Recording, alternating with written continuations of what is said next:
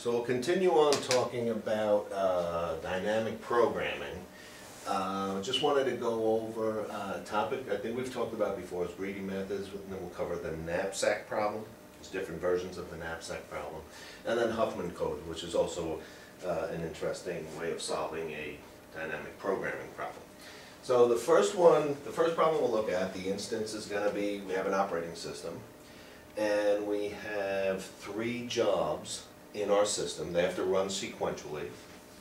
So it's kind of like going to a supermarket and bringing your shopping wagon, and you go to the cashier and everyone lines up, and you finish your job. When the cashier is done with you, and then the next person goes after that. So we have 3 customers or jobs on our computer system. The first one will take 5 seconds to complete. The second one will take 10 seconds to complete. And the third one will take 3 seconds to complete. And let's say they all arrived at the same time. So what we're going to try to do is figure out which one should we let go first, and then second and third. So we're going to try to come up with a batting order for what's the best way to let these jobs proceed. And we want to do it with, our goal is to have the amount of time that a job spends in the system, the average amount of time, to be as small as possible. Okay. Now, hopefully, the answer hit you right away.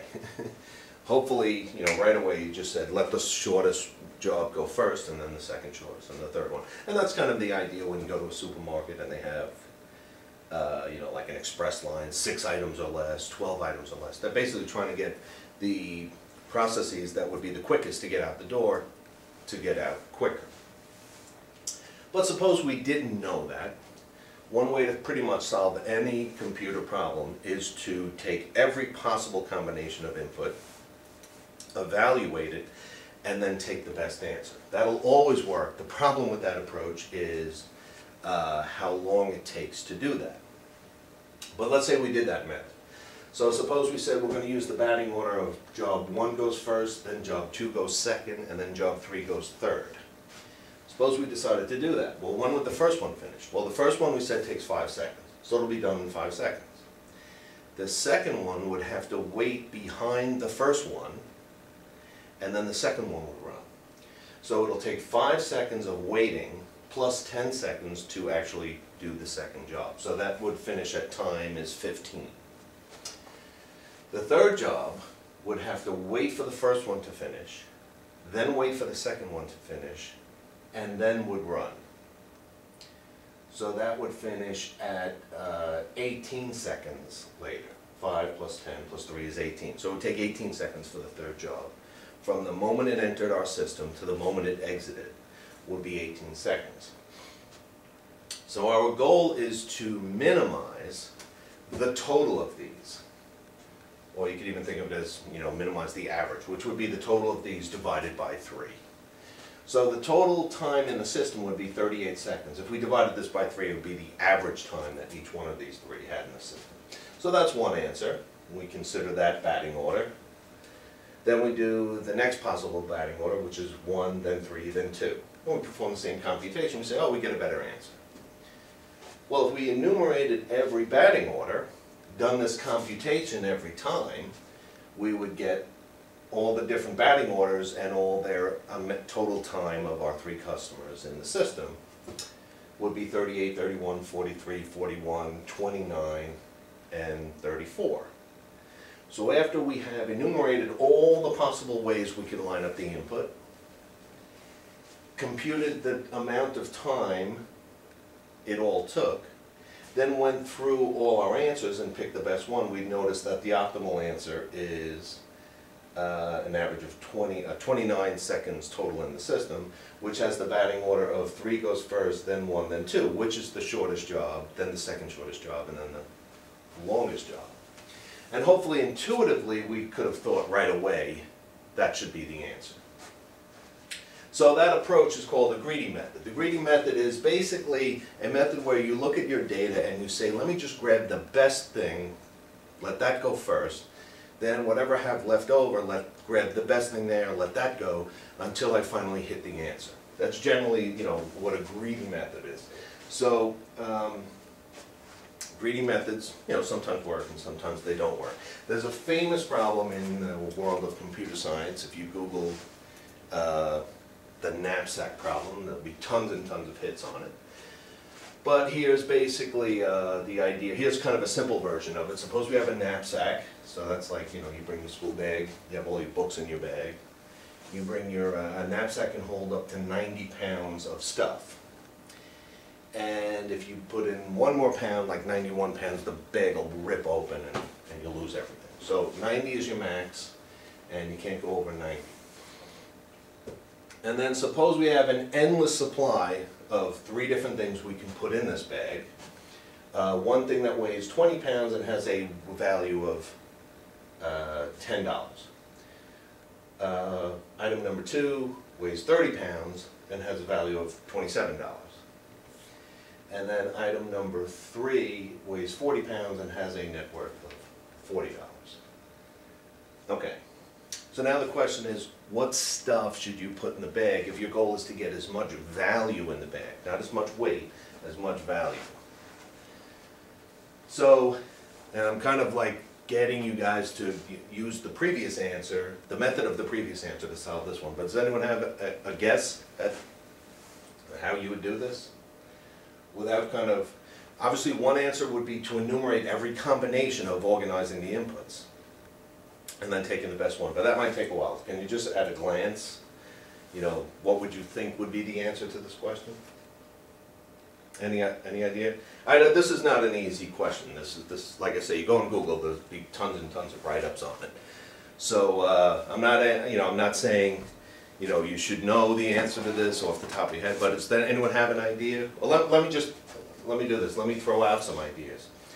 One thing we could do is we could try to fill up the bag with stuff that takes up the least weight. So that way we have more room for more stuff. You might say, oh, let me just try to, you know, throw in these 20-pound items as much as I can. Just throw as many of them in, and then when we get near the end, whatever room we have left, we'll throw in a couple of different items. That could be one approach. Another approach might say, let's throw as many of the most valuable items, let's throw as many of them in as we can. And then when we get near the end, we'll find less valuable items to fill up the remainder of the bag. That might work. But does anybody see an answer that could be different from that? I'm sorry? Okay. Yeah, so in this case, it turns out that neither one of those you might call a greedy algorithm, either taking the least weight thing and stuff in the bag with that, or taking the most valuable thing and stuff in the bag with that. It turns out in this case, and kind of arrange the numbers so neither one of those methods would work, the best thing to do would be to take as many items of number 2 as you can. So we could take 3 of them, fit that into a bag that holds 90 pounds, and get 27 times 3. As opposed to getting 2 times 40, which would be $80, we'd end up with $81. And if we filled up the bag with 4 of these, we'd have $40 and 10 pounds left over, and again, we'd be stuck. So it ends up being use as many of item number 2 as possible.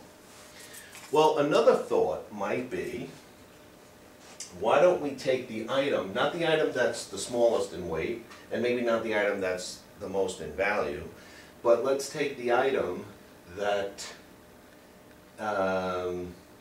has the most value per pound. So that's kind of like when you're at the supermarket and they give the unit price of an item. So it says this is how much the item costs, like per pound. So you could kind of compare the big soda bottle to the little soda bottle. The one with the better unit price is the one that's the better deal. So you might think, why don't we take the item with the best per pound price and then fill up the bag with as much of that. Now that would happen to work, that greedy method would happen to work in this case, but it doesn't always work. Because the bag happened to have exactly 90 pounds, if I gave the bag another 10 more pounds and you stuffed it with item 2, you might have been able to use 2 of item 3 and 1 of item 1 instead of 3 of item 2, and then run out of room with the bag. So, so just a little bit of a write-up is, the goal is, for the knapsack problem, if we allow fractional parts of it, meaning we can take fractions of it, then we would take the one with the best unit price and just stuff the bag with that one. That would of course make sense. If you can't do that, the problem then becomes, we want to summize we want to fill the bag, so we want to take the value of the items and the weight of the items, we want to maximize that, I'm sorry, the number of items plus the value times the value of the items, that's the total value in the bag, subject to the fact that the number of items and the weight must be less than the 90 pounds. And we want to find the best answer. So, right off the top of your head, you think, well, why don't we enumerate every possible input and then just take the best answer? And that's going to end up having a running time of 2 to the n, because there's 2 to the n different ways, so we can take combinations of the 3 items and then fill them up to a bag of size 90. And so that's an exponential running time. And we also want to point out in this example, the greeting method doesn't work here. So the best answer of 81 beat the greeting method of 80. So we have to look for a way to solve this type of a problem. Now, let me go over an easier version of the problem, just to get an appreciation for this kind of a problem. So let's say we have a knapsack, and the knapsack holds up to 11 pounds. And there are 5 different items we can put into the knapsack. And this is a restriction that makes the problem a lot easier to solve. And still, we'll see, it's not so easy. Okay, here we're going to say you can only use 1 of each item. So it's not an endless supply of the 5 items. You either get one of each, and you have the choice. You could either use it, you could put it in the bag, or not put it in the bag. That'll be your choice. So, the first item weighs 1 pound and has a value of let's say, $1. Item 2 weighs 2 pounds and has a value of $6. Item 3 weighs 5 pounds and has $18. Right? Item 4 is 6 pounds, $22. Item 5 is 7 pounds, $28. Okay, so our goal is we have a knapsack that can hold 11 pounds. After you go over 11, the bag rips apart and you lose everything. So, the question is, how do we solve this one? So if we tried the greedy method of put the smallest item in to leave as much room for more stuff, and then we would end up putting the first item in, leaving the bag with 10 more pounds of stuff, then the second item in, leaving the bag with 8 more pounds of stuff, then the third item in, leaving the bag with 3 more pounds of stuff, and now we've run out of room. So one greeting method would be to take item 1, 2, and 3, and then stop, because we're out of room. Another greeting method might say, let's put the item with the most value in first. So that would be the last one.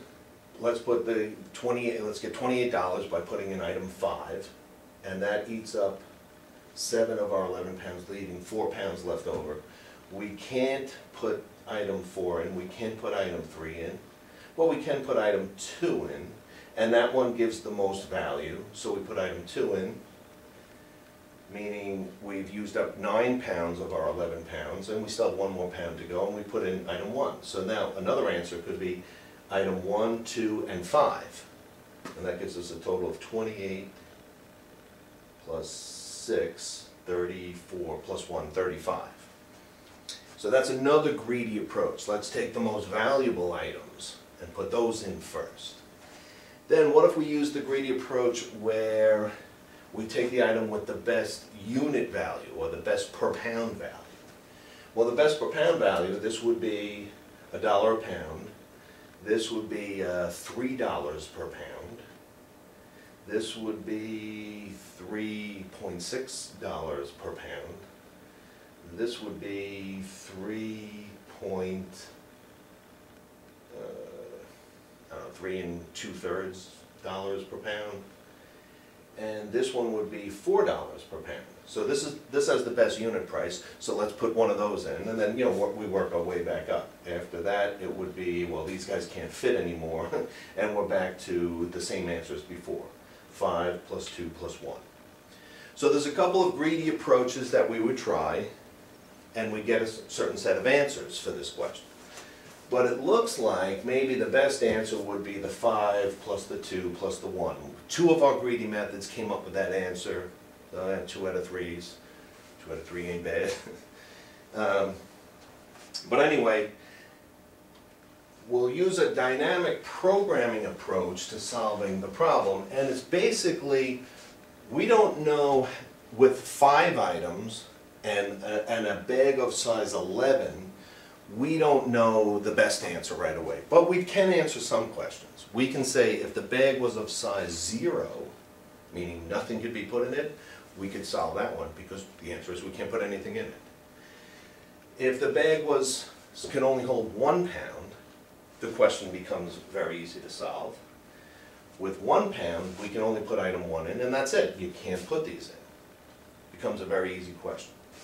So if I said, what if the bag can hold up to 2 pounds? That one we can solve easily because with 1 pound, we could put this item in, and this one won't fit because we used up one of the 2 pounds.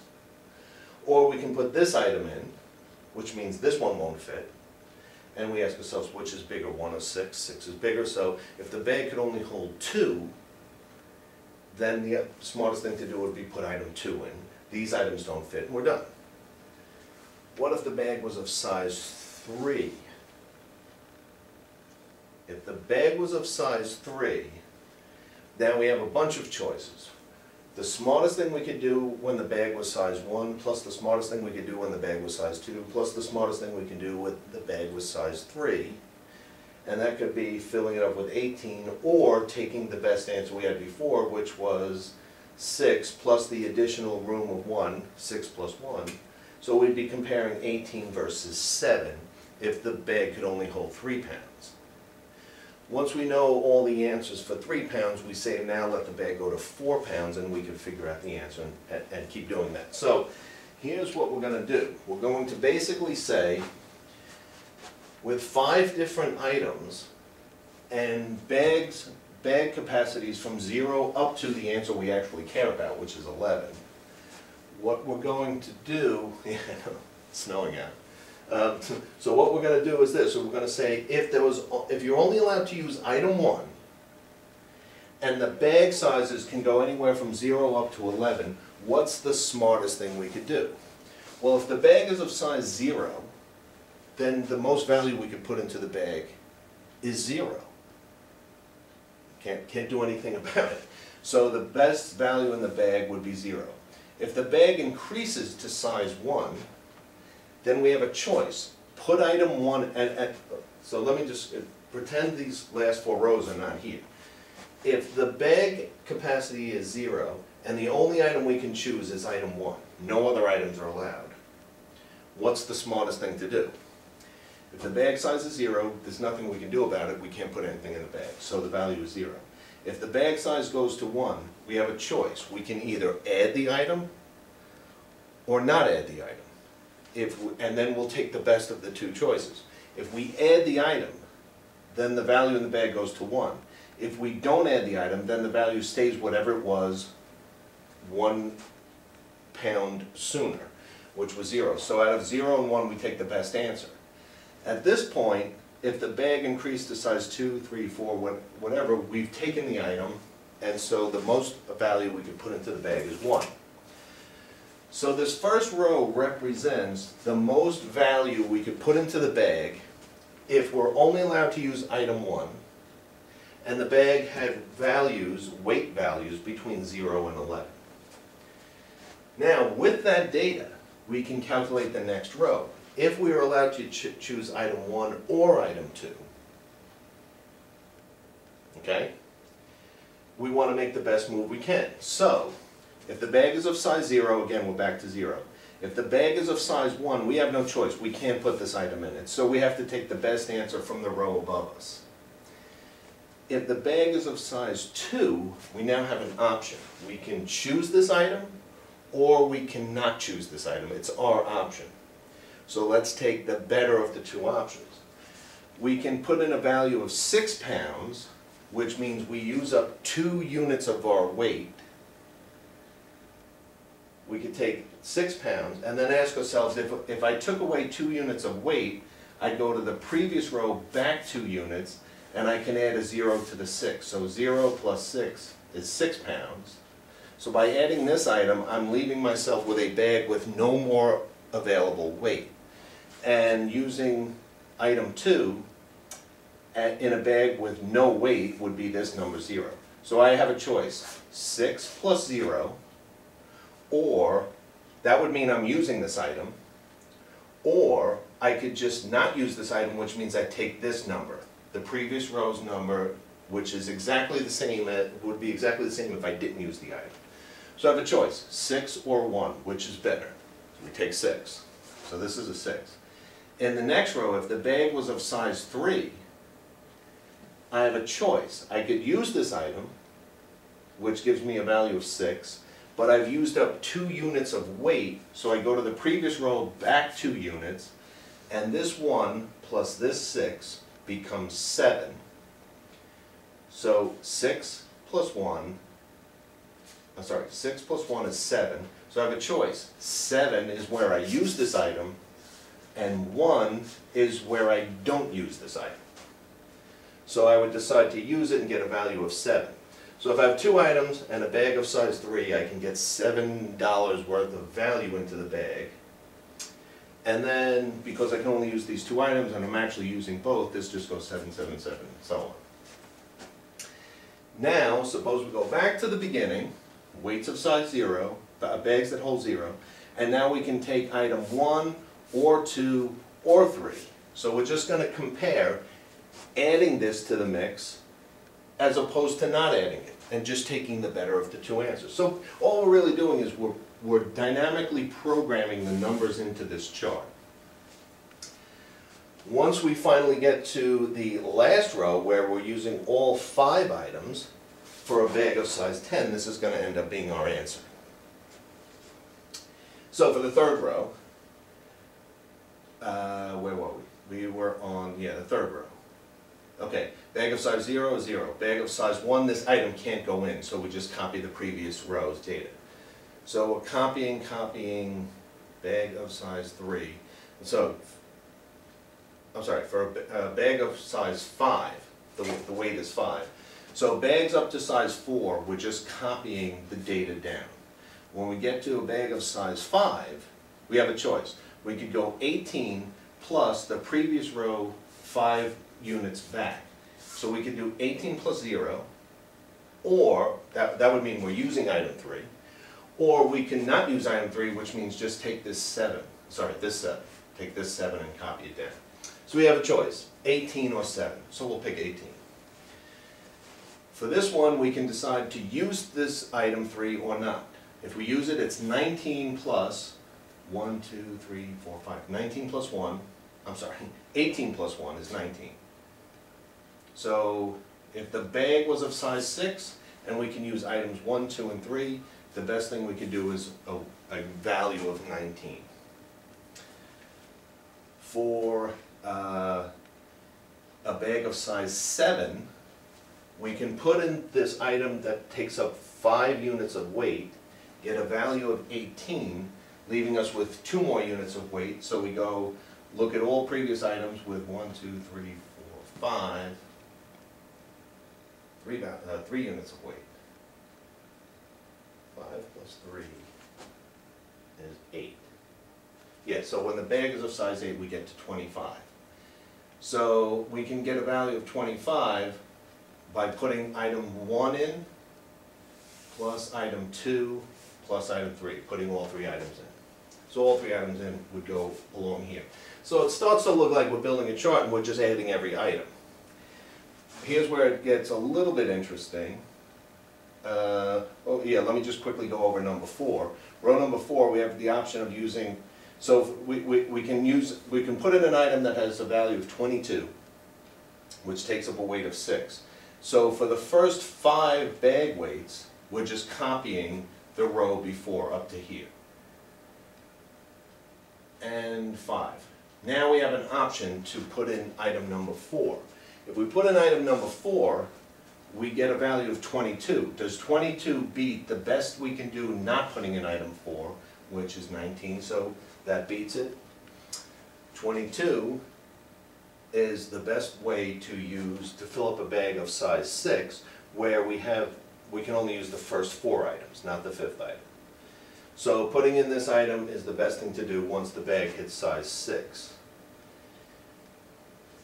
The bag of size 7, we could do 22, we can do, if the bag was of size 7, we can do 22, so this would mean we're adding item 4, 22 plus 1, 2, 3, 4, 5, we could do 22 plus 1, which is 23, or we could not use this item and take the best answer from the row before it, which is 24. So the reason there's a 24 here and not a 23 is if we had a choice between taking items 1, 2, 3, and 4 and a knapsack of size 7, it would be smarter to not use this item and instead use these 3 items.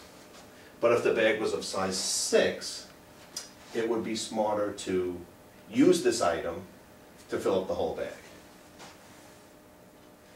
So now you start to realize for different knapsack sizes and different numbers of items, we're starting to get different answers. Now when we finish this row, we go, this 24 is actually coming from item 1, 2, and 3, not using item 4. Then the answer of 28 comes from using this item. This would now be a bag of size 8. We would use this item 22 and then use a bag of size 2, which is 6. 22 plus 6 becomes 28. And then if the bag increased one more size, we can get an item number 1, which brings us to 29. And if the bag increased another size, that doesn't help us, so we stay at 29. When the bag eventually reaches size 11, and we're using the first 4 items, we can do 22 plus 1, 2, 3, 4, 5, 6. 22 plus 18 gives us 40. So using the first 4 items, the best thing to do to hit 40 is to use item 3 and 4. That's the best way to fill up a bag of size 11 when we get to use the first 4 items only. Now we just want to calculate the last row to get to the final answer to this question.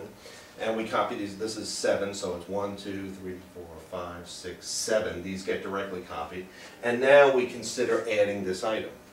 We can add it and get a value of 28, so 28 beats 24. So if the bag was size 7, you would take just this item and don't take any of these. If the bag increases by 1 pound, you would add this. The first one gets us to 29. If the bag goes to 9, we get 28 plus 1, 2, 3, 4, 5, 6, 7. 28 plus 6 is 34. If the bag then increases to size 10, the best thing we would do is take item 5. We would take item 5, and 1, 2, 3, 4, 5, 6, 7. We would take item 5, and then 2 and 1, if the bag was of size 10. We would take item 5, then 2 and 1, which is what the greedy algorithm gave us. If the bag then increases to size 11, we say to ourselves, do we want 28 plus 1, 2, 3, 4, 5, 6, 7? Do we want 28 plus 7, which is 35? Or do we want to not use this item and use the best answer we had using the previous 4 items, which was 40? And in that case, when the bag hits size 11, not using this item becomes smarter. We'd rather use the best answer we can get when we don't use this item, the best we could do with these 4 before us. So the 40 value comes from the fact that item 3 and 4 add up to 40 and fit in the bag. So our by sight and our greedy methods do not work in this case. And obviously I arranged the numbers so that it wouldn't work. To make it, to show that all the greedy methods, including probably the most intuitive one where you figure out the best unit price and then stuff the bag with that. That doesn't even work every time. And this is an easier example because we're only allowed to use one item of each. If we were allowed to use multiple items of each, we could use this same method. We would just have to, when we go to calculate the best thing we could do for each bag, we'd have to take into account the best answers, which come from the row before it. So it would still work, but it's easier to explain this way. Okay, the last example of a dynamic programming approach to get a maximal answer to a question is a coding mechanism called Huffman coding. So I hope this is visible. This is in green, just to show it's a different example. It's kind of a simple idea to follow, and then you're asking yourself, can I maximize or minimize my answer by using another approach, using a greedy approach? So for example, suppose we had to send a huge file over a network, and the file contains a bunch of letters A, B, C, D, E, or F. Those are the only letters that we send. But there's tons and tons of them. There's like 100,000 characters we're going to send. We're going to send a file with characters between A and F, but 100,000 of those characters. So we send it over to a receiver, and obviously we would need to, if we're transmitting bits, we would need to use at least 3 bits to represent the letters. Maybe we could say 000 is an A, 001 is a B, 010 is a C, and so on. So we would use using 3 bits, we can actually make 8 unique letters, but in this case we're only using 6, so 2 combinations actually never get used. So the receiver of our huge file, our 100 character file, is going to receive 300 bits. And they'll read them 3 at a time. They read the first 3 and they go, oh, I know what letter that is. They read the next 3, oh, I know what letter that is. Then they can decode the message once they receive it. So what we'd like to do is to figure out a way, could we send less bits but still get the message across? Is there a way to do this? So suppose we observed in our file that the letter A appears 45% of the time. I think this example came from that algorithms textbook, the big one with the 4 different authors. So suppose the A came out 45% of the time in the file, and the B came out 13% of the time, the C came out 12%, the D came out 16%, E's show up 9% of the time, and F's show up 5% of the time. Is there some way that we could change what bits represent each letter so that the total number of bits we send is dramatically less? Now, I suppose I told you that 100% of the letters were A's and the rest were not A's.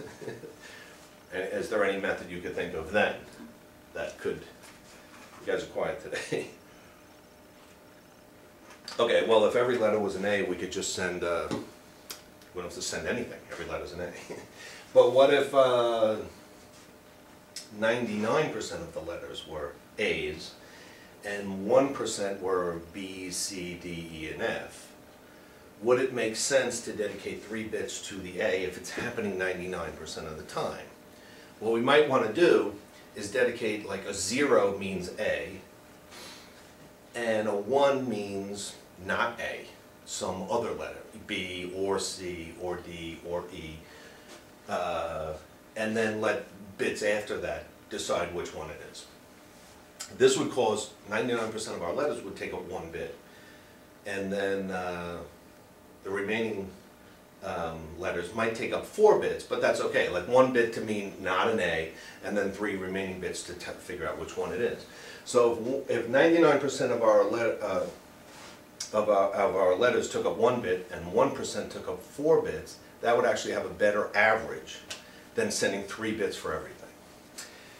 So with these percentages, we want to kind of take advantage of that idea that if one letter, let's say, showed up 50% of the time, we might want to dedicate 1 bit for that one, and then 1 bit to say it's one of the other 5 letters. Something like that might make sense. So what we're going to try to do is come up with a bit scheme for the letters. So what we want to do is come up with a schema. Let me just focus this a little bit.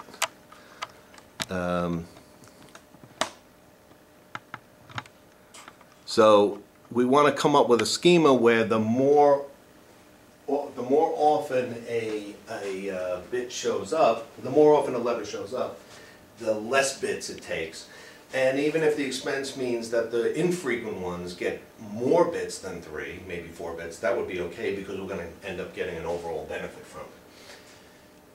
So what we're going to do is we're going to say out of all 6 letters, we're going to say, well, the E and the F, we said on the last page, we said that that takes up, the E took up, what did we say it took up? It took up 9%. 9% of the letters were E's, and 5% were F's.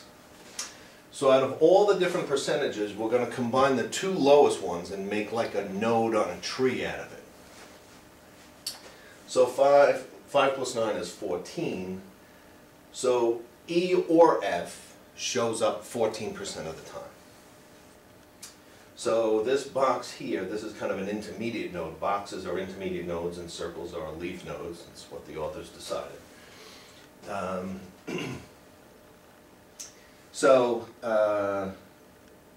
E or F comes up 14% of the time. And then C's come up 12% of the time. B's come up 13% of the time. E or F we now combined and said that comes up 14% of the time, and D's come up, I think that was 16% of the time. So now we take the 2 lowest out of 12, 13, 14, 16, and 45. We take the 2 lowest numbers, which is 12 and 13, and we combine them together and say, well, B or C shows up 25% of the time. So we combine B and C and we say, well, 25% of the time the letter is either B or C. 14% of the time the letter is either E or F. And D was, we said D was 16% of the time. So now, as we're forming these groups, we're saying E and F comes up 14% of the time, B or C comes up 25% of the time, D comes up 16% of the time. So out of 14, 16, 25, and 45, we combine the 2 smallest ones, the 2 infrequent ones. So we combine 16 plus 14, and now we say that 30% of the time, D or E or F come up. That happens 30% of the time. 25% of the time, B or C comes up. And 45% of the time, A comes up. So 45 plus 25 plus 30 equals 100% of the time. Now out of the 3 options, A, option 1, A, option 2, B or C, option 3, D or E or F. Of those 3 options, which 2 come up the least frequent? And that would be the B and C and the D or E or F option. So we'll combine those. Those get added together. 30% and 25% get merged together to become 55%. And A happens 45% at the time. So let me just read what this tree is saying. The tree is basically saying that if you came in through the top, so we're now going to start printing out bits to tell you what letter is the next letter you're about to read.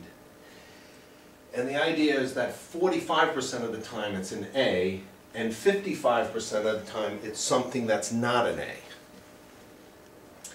And out of the times it becomes something that's not an A, which happens 55% of the time, 25% of the time it's either B or C, And 30% of the time, 25 out of the 55 is B or C. 30 out of the 55 is D or E or F. Now, if you go to the 25% of the time where it's B or C, well, half the time it's B and half the time it's C. Or whatever, you know, the next hop down tells you what letter it is. But out of the 55% of the time that it's not A, 30 of those 55, it's going to be a D or an E or an F, and we go to here. 16% of the time it's going to be the D, and 14% of the time it's going to be either E or F. And so we're splitting this way. So now our goal is to say that we're going to assign the leaf nodes of this tree to be the values, whether you want left or right, to get to that node. And that'll tell us what is going to be the bit code for that letter. So for example, going left means a 0 and going right means a 1. Let's use that as a convention. And A could be represented by a 0 bit. So when we go to read a number, we're ready to read a brand new binary number to represent A or B or C or D or E or F. If we see a 0, we know it's an A. If we see a 1, we know it's not an A. It's either B or C or D or E or F. We don't know which one, we have to see more bits. So a 1 means this box represents B or C or D or E or F. If the next bit is a 0, so if we see a 1 followed by a 0, that means it's either a B or a C. The 1 means not A, the 0 means either B or C. And then the next bit after that will tell us which one. So for example, if we saw a 1, 0, 0, we know it's a C. If we see a 1, 0, 1, it's a B. And then just following that thought, if we see a 1, that means it's not an A. Another 1, that means it's not a B or a C, it's a D, an E, or an F. So if we see a 1, and a 1, that means it's a D. The first one means not A. The second one means either D or E or F. And the third one means D. If we see a 1, 1, 0, if we see a 1, and a 0, that means it's not an A, it's not a B or a C, it's not a D, which means it's either an E or an F. We need to see one more bit to figure out which one it is, and a 0 would mean F, and a 1 would mean a D. So with this new schema, A's only take up 1 bit. They used to take up 3, so that's a big savings, and they show up 45% of the time. That's a huge savings. With this new schema, 1, 1, 0, 1, E's take up 4 bits now. They used to take up 3. So now they take up 4. So now we made things worse. As far as F's and E's are concerned, we made things worse. They used to take up 3 bits, now they take up 4 bits. But why does that not bother us? Because these happen so infrequently that the savings on the A's outweigh the loss on the E and the F's combined. That's why we were combining percentages. These two combined is still smaller than A, so that's why it shows up way down here. If these two combined and were as big as A, we might not get much savings out of this. This might not be a good idea to do at all.